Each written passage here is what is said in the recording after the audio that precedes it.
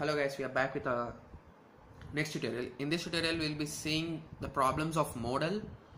A partial differential equation is equals to sin ax plus by or cos ax plus by. So I hope everyone is now clear with the type of question how he is going to ask. So in the previous tutorial we have learnt about e power ax plus by, right?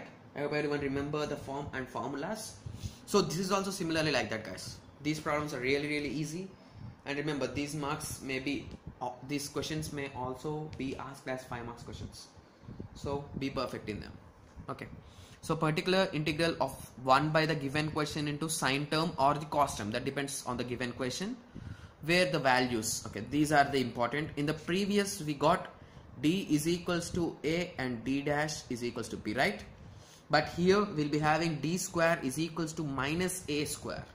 And d dash is equals to, okay, sorry guys, just give me a second. Okay, and d square is equals to a square, d dash is equals to minus ab, d dash whole square is equals to minus b square. So I hope now everyone is clear with these three formulas. Okay, let's just go through continuation of formulas.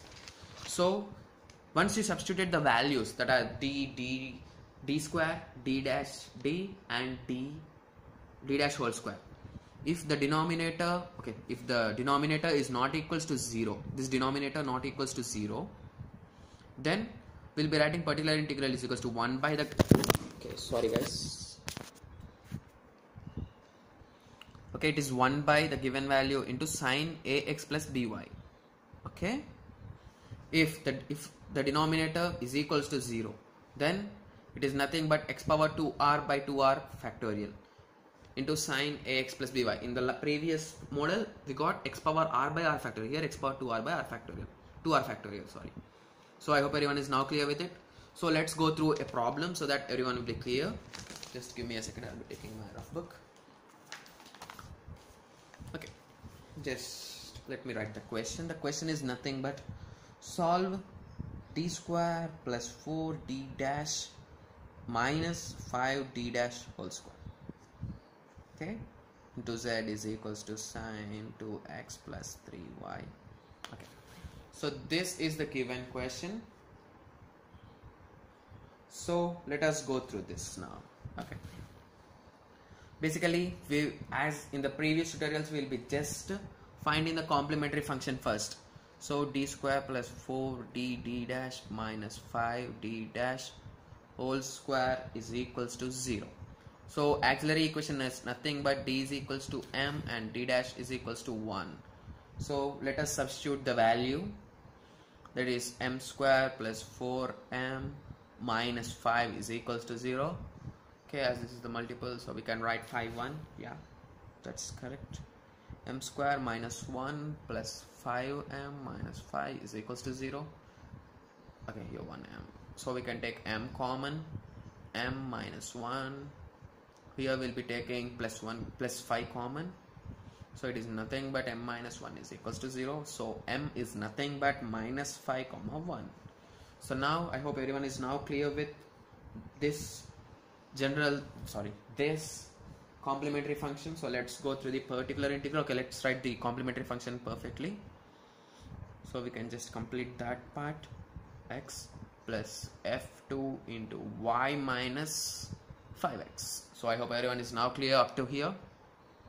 So let us go through the particular integral, that is nothing but 1 by the given question plus 4d dash minus 5d dash whole square into sine 2x plus 2y, right? Okay, as I have told you that d square is equals to minus a whole square, right? Okay, minus a square, sorry, we never write like that, guys, a square, and d dash is equals to minus ab, d dash whole square is equals to minus b square. So basically a is equals to 2 and b is equals to 3, right? So d square is equals to minus 4, d dash, okay, let me write it, d dash is equals to minus 24, and d dash whole square is equals to minus 9. right? Okay guys, this is a into b, right? 3 2s is 6, right? Sorry. Okay, 3 2s is 6. So I hope everyone got d square, d dash and d dash whole square. So let us substitute them. Minus 4. Okay, let me write it as a numerator just for now. Let us verify it whether it is 0 or not, so that we can directly substitute the value. Minus 6 minus 9. As all the values are in negative, so it is not equals to 0. So we can just find the value. 1 by minus 4 minus 9 minus 6 is equals to sine 2x plus 3y. Okay, that is nothing but 1 by 17, right?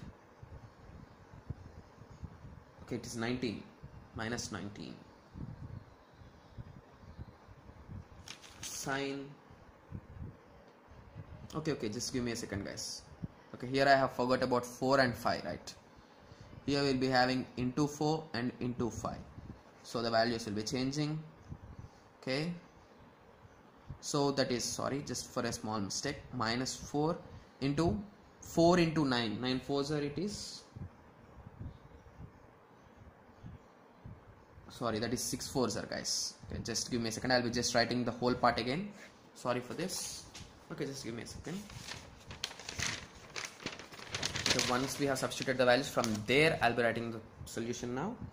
Okay, we got d square is equals to minus 4, d dash is equals to minus 6 and d dash whole square. We got it as minus 9. So let us substitute the values.